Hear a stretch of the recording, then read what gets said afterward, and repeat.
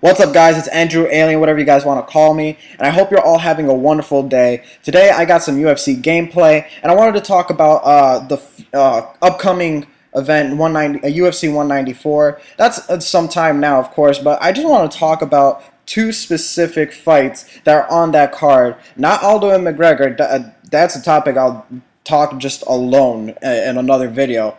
But Chris Weidman versus Luke Rockhold and Ronaldo Souza versus Yoel Romero. Two great middleweight matches to stack up on this card. Like it's insane to think about how the middleweight division is at this moment, because there's such a new change into possible contenders and people in the division. Like we got Sam Alvey, like he just lost his fight unfortunately, but he is definitely, like, with a little bit more experience and more time working on his craft, like he's definitely going to be up there in the top 10, I believe so.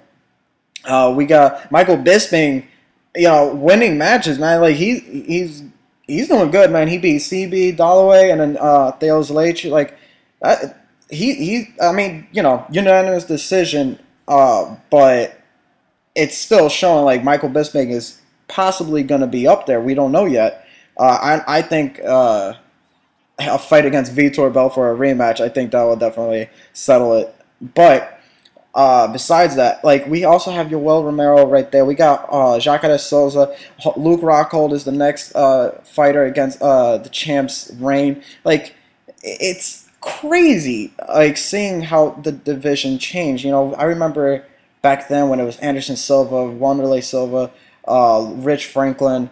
Like all these guys, like it's inevitable for seeing this. Like a new. There's always going to be new age of fighters, new people to be the top 10. It's not to be.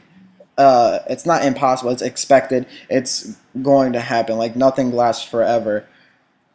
But it's just still crazy to see, like, who are other possible contenders for this middleweight division. I think I'm excited to see what's coming, because Chris Weidman, he's been, dominating people that were the top contenders of the division.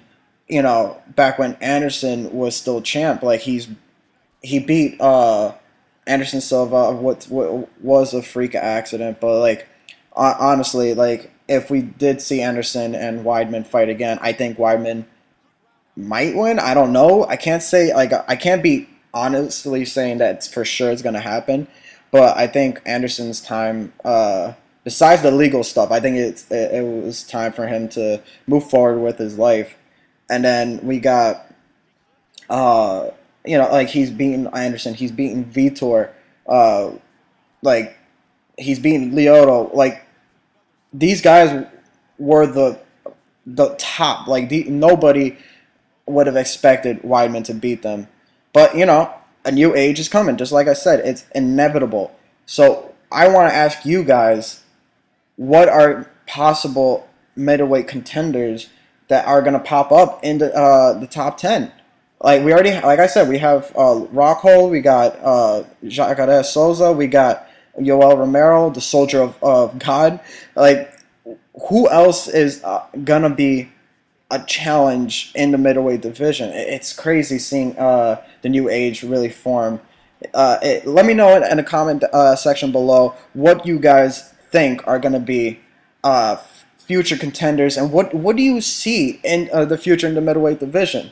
I'm really curious. I want to have this discussion. Let me know, guys. I hope you all enjoyed today's video. Be sure to leave a like, comment, subscribe, share, all that good stuff. You guys are awesome. And also, I have an Instagram. I have a Twitter now. Links are going to be in the description below. Be sure to follow me and keep up with me. And let's just talk. Like, I love it. I hope you guys love it. And I hope you're all having a wonderful day. Again, peace out.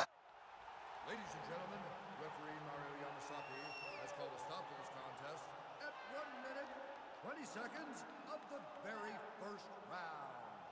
Declaring the winner by TKO, Chris the